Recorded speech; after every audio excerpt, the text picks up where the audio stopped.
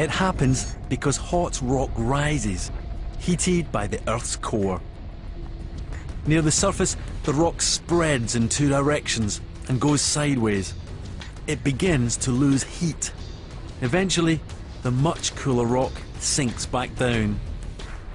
Through this spreading process, the Earth's crust is very slowly dragged apart, and it's this that ultimately causes the continents to move.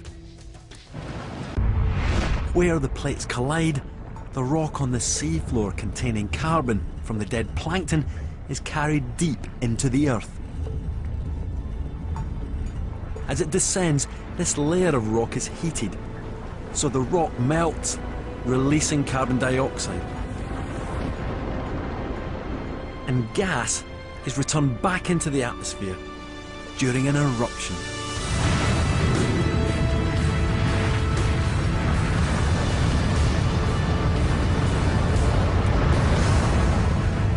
The remarkable cycle is complete.